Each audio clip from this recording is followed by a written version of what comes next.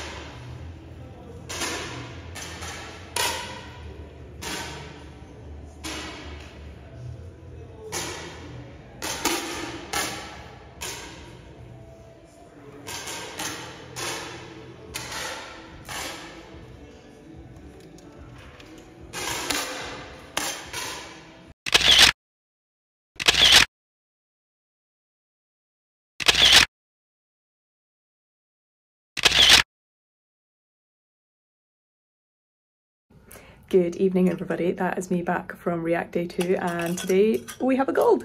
So silver and gold, and maybe tomorrow I'll complete the set, maybe we'll get another gold, I don't know. We'll see, tomorrow's another day. But yeah, I'm really, I was going to say I'm really happy with my shooting. I was really happy with my shooting yesterday. The match yesterday, I was working really hard on like some technical stuff that I'd been sort of working on through at Mech, and was quite happy with how that had gone during the match.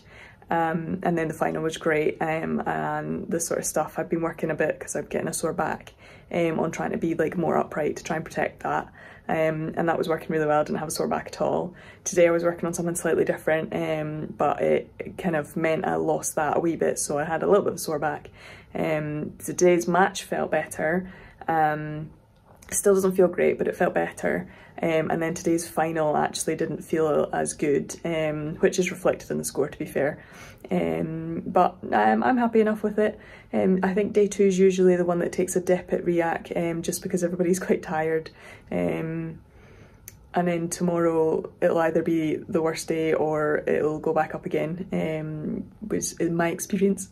But yeah, no, I'm quite happy with how it's going. I'm looking forward to being finished tomorrow and go to Christmas markets and then heading home. And then we just have a week left before Christmas time, and I'm excited. So yeah, I will see you tomorrow.